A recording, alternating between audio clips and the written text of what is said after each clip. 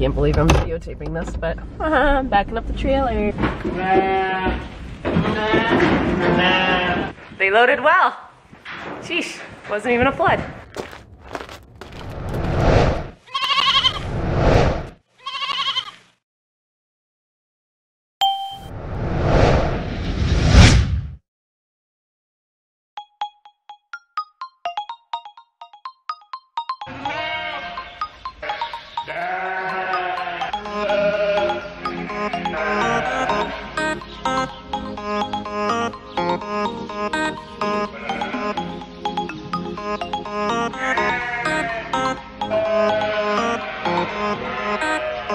Good Tuesday morning. If you remember yesterday when I was feeding, I was a little bit concerned that this pen was short some feeder space.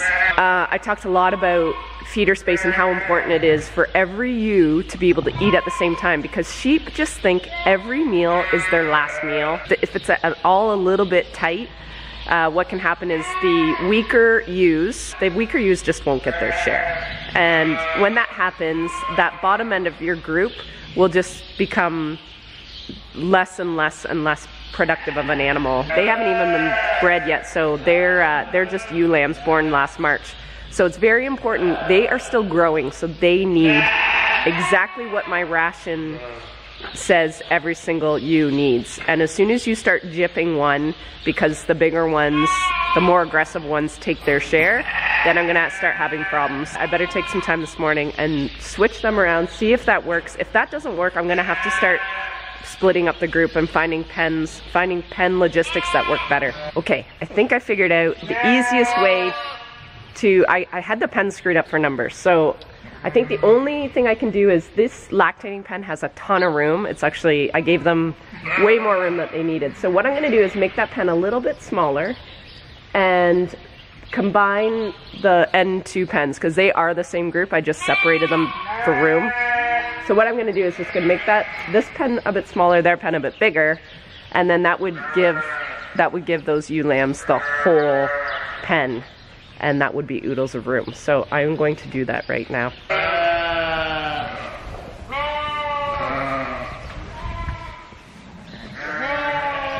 So basically these two back pens here, this is the same group. I just divided the pen in half to give them a little more space. I'm probably gonna shut this gate here. There's a gate across there if you can see it.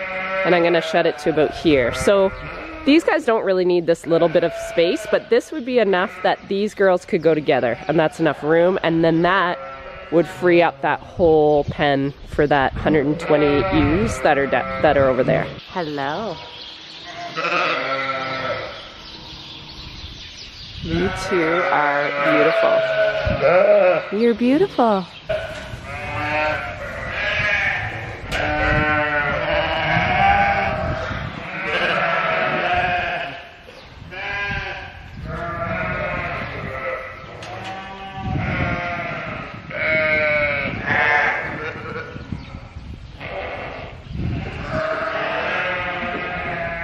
So as you can see here, these are all portable, these little dividers, and that helps keep the lambs, if they do go in the bunk, they can't get around and get in the wrong pen. So I use these religiously, so it just happens that that was at the right spot, which is nice.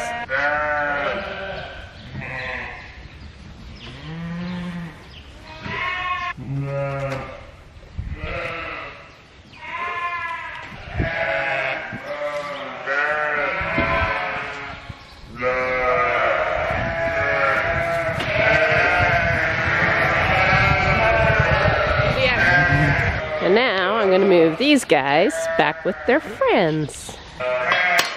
Okay, guys.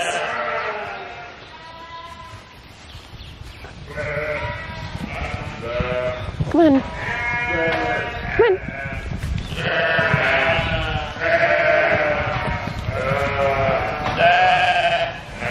Nice.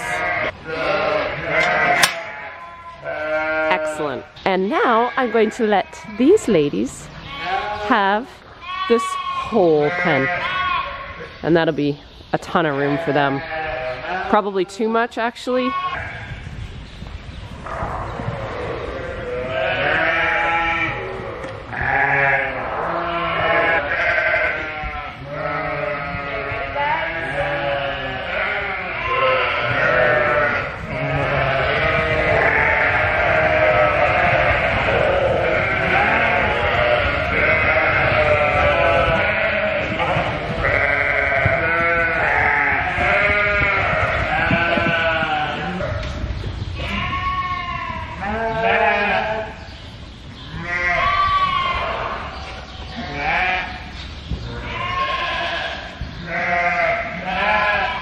I could literally do this all day.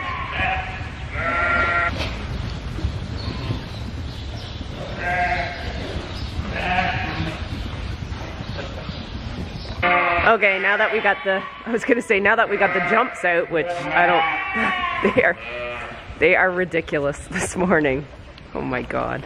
Anywho, now that they're all moved and getting situated in your new place, I'm gonna run back to the office and make a completely new feed sheet based on where they are now. It's not gonna change a whole lot. Okay, I plugged in all my new rations and I changed those pens around.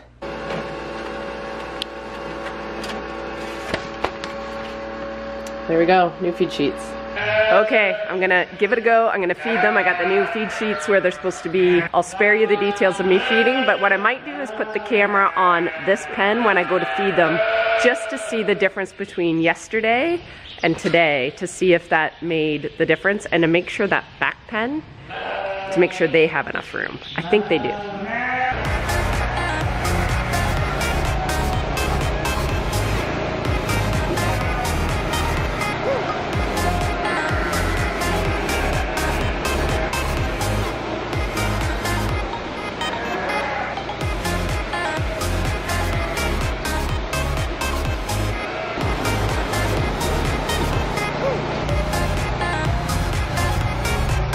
That U's just being difficult because there's like a quarter of a pen at the very end.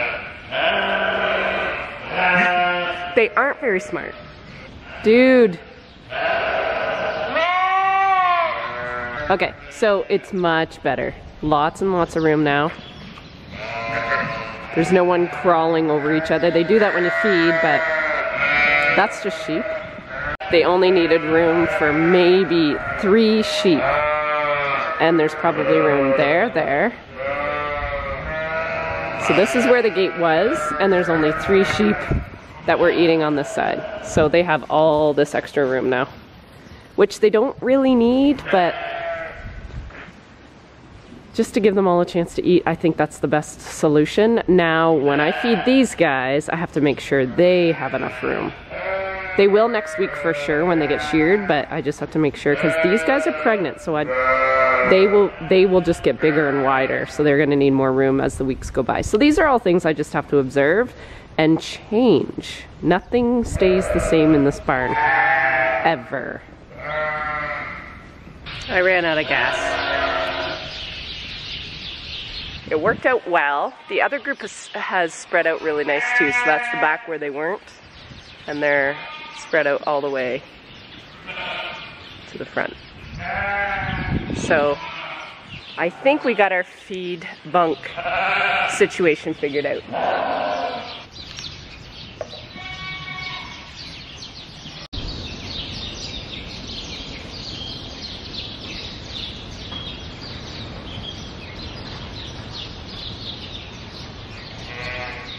Chores are done and it's lunchtime and I'm starving, so I'm gonna see what Mark is up to.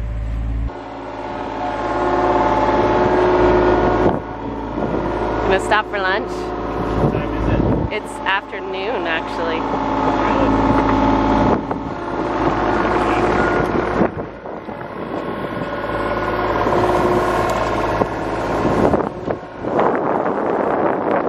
I decided last minute I'm going to weigh these market lambs today. If there's not enough to make a load, I won't bother. But if there's even maybe 10, then it's probably worth driving this week and then missing next week and doing it the following week, because I forgot next Wednesday I have a function in Toronto, so I'm not gonna be around. So, guys, we're gonna weigh you. Okay, I have the whole system set up. And for those that have seen this a million times, I apologize. For those that are new to the channel though, this whole system's called a handling system. Now, the one in my other barn is always set up, but this one I have to put up every time I use it because it's on the center alley. And the center alley is where I do all my work, where I have like bales, so I need to get in and out with a tractor. I just took a few minutes just to set this up. This is called tub, and it's got a door that actually pushes and shoves the sheep in this way. And then of course this is a scale. The scale is hooked up by a cable when I do that to my Gallagher. My Gallagher has all the lamb information from when it was born and from every time I've weighed these. I've weighed these guys a couple times now. So they're all in there, and every time you scan the ear tag, this is an RFID scanner, every time you scan the tag, it goes in there, gives me all the data. If they are 105 pounds or over, I will open this door. Bam, and they will deflect into this pen, and this pen is where I will ship out of tomorrow. If they are under that, I will lift the guillotine gate, like so, and they go straight through, and then I have a gate across the end there, and I will just open up that door when we're all done and let the lambs back in their pen to grow for another week or two before I weigh them again. Okay, got a good start on it. So as you can tell, I've got some in the chase here, some in the tub, and some in waiting, and then the rest in the pen. So this one is the first one that met the weight criteria. So it was 111 pounds. So if I waited 2 weeks, it would have been so heavy. So I'm going to take the gun here, scan, there we go. So its tag showed up here, right there, that's its ID tag. It's 111 pounds. It was a triplet, a ram lamb, born June 14th, so a good June, July, August, September, October, 4 months old, just over. And it's gaining about 0.8 a day, which is, for my farm, is about average. Well, it's probably actually pretty good. So that is the data on that. So I'm going to open this and deflect it into this pen.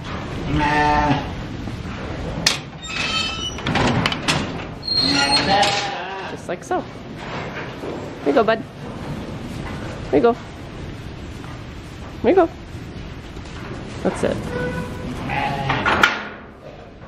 There. Okay, well I wanted 10 and I got 12, so that's pretty awesome. Okay, I'm gonna put these guys back in their pen. Okay, where you go, guys? Come on. Come on. Let's go. Come on. Come on. Turn your head. There you go. No, no, no. Follow. That's it. Come on.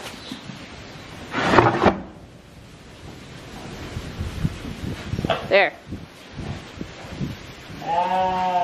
The good part is there was a ton around that 95 to 103 range, so in 2 weeks I should have a good full load. So I'll take a half load this week, just knowing that it was a timing thing and not necessarily the fact that they'd be ready, because there would have been a lot ready next week, but they'll be even more ready the week after. So I'm just going to clean up here and probably do some office work and call it a day.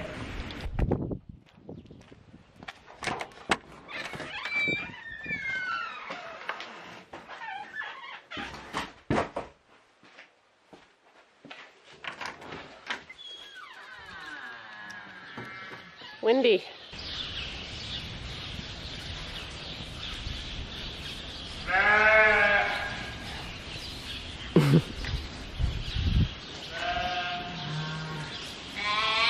Those are sucks. Good Wednesday morning. Back in the barn. Chores again. Those lambs that I weighed yesterday will have to get taken to the auction barn. Trying to get there a little bit early today. I have that sheep convention tomorrow and Friday, so I have to leave in good time today.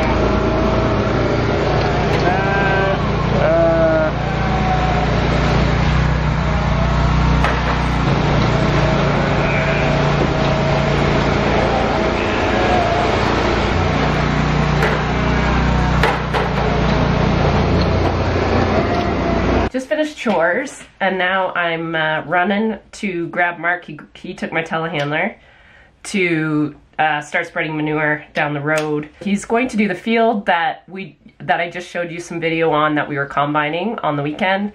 He's going to spread manure there. It hasn't been done we try to spread manure on the fields every 3 years.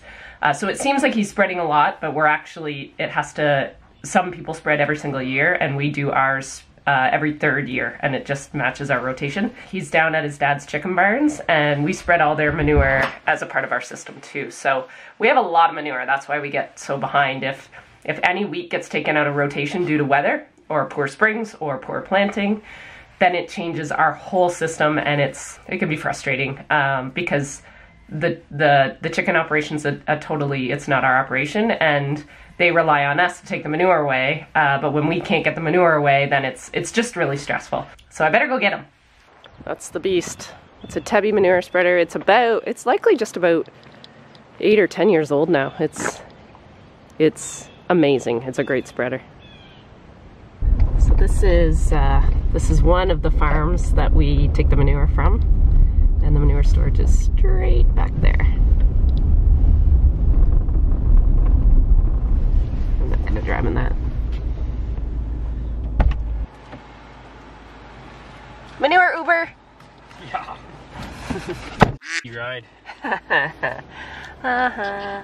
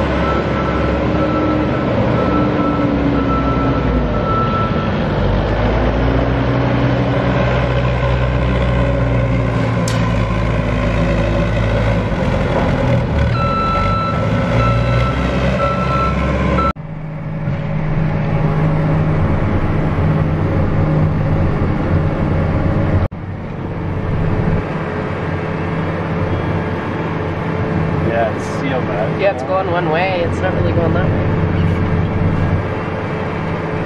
It says south wind. Yeah.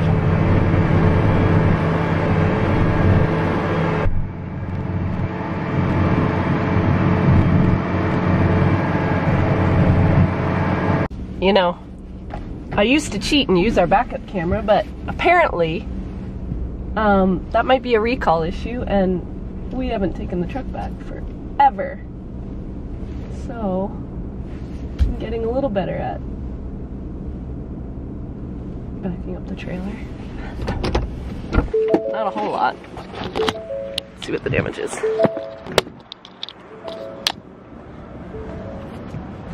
Oh, I'm getting all right.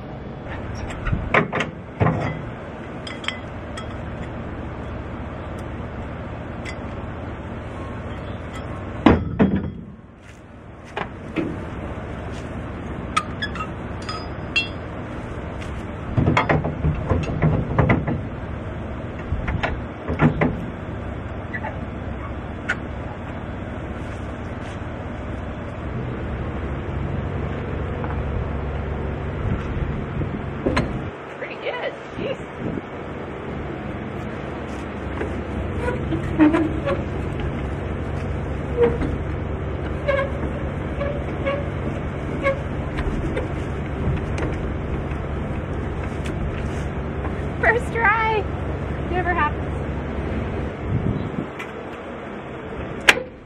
Okay, so for all those that were asking me last time if my chains are crossed, they are always crossed. I just leave them crossed on the trailer. So then when I hook it up, it's always where it needs to be. So chains are crossed.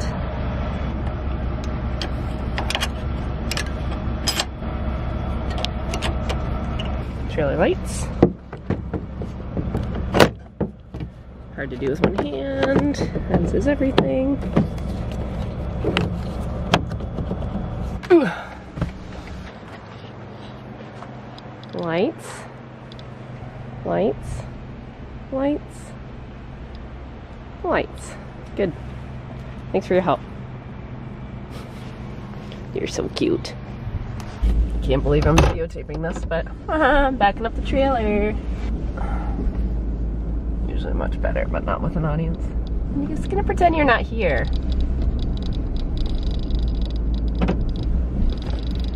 There we go.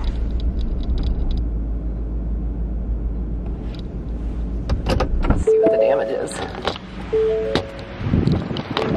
Oh, terrible. Terrible. It's a redo. Let's see what that looks like. Look at that. Perfect. Square. Take two. Got the trailer backed up nice. The ramp, which saves marriages. That is a homemade ramp that we made. And then just my handling system that you saw yesterday. And a little mini chute. And the pen. So I'm gonna just load these guys. Hopefully I can do it by myself. They have to be in a good mood, but we will see.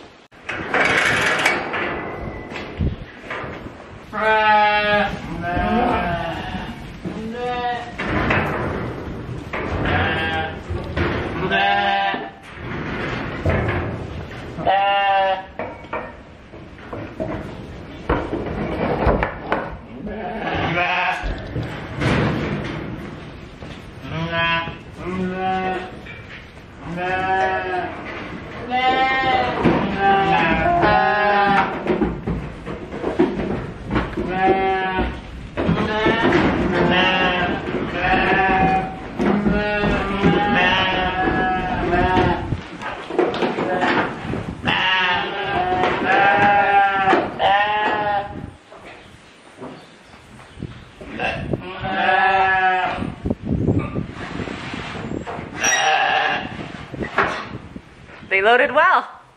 Sheesh, wasn't even a flood. So we're nicely on the road on my way. It's about a 35 to 40 minute drive to the stockyards where these guys get sold. The lambs on my sheep farm are destined for either two things. The ram lambs will typically go for meat. They get bought at the auction house here by buyers basically, and the buyers are there representing processors for the most part from Toronto, and there's a big demand for lamb in Toronto in that area, likely the most demand in Canada. So that is probably where most of my rams go. The females on the farm, I either keep them back as replacements of the ewes that I have in the barn. Like I kept 128 out of that March group. So that's pretty much got me fine for this year. It's about I keep anywhere from 20 to 30% replacement ewes every year, and even more if I feel like it's going to be a year of heavy culling or any issue, if I've had issues and some have died. So that's kind of, I either keep my lambs for they get shipped for meat, or they stay back as replacement lambs. That's kind of how the way the farm works. That's kind of the synopsis of what we do. I try to ship every other week, just depending on if there was lambs ready. So I am gonna sign off now. Thanks for watching, guys. Friday, I'm hoping Romy and Ryan will let me take some footage of their brand new sheep farm. It's a freaking dream farm. So I've been dying to get in there and vlog it. So stay tuned. Thanks for watching. Take care.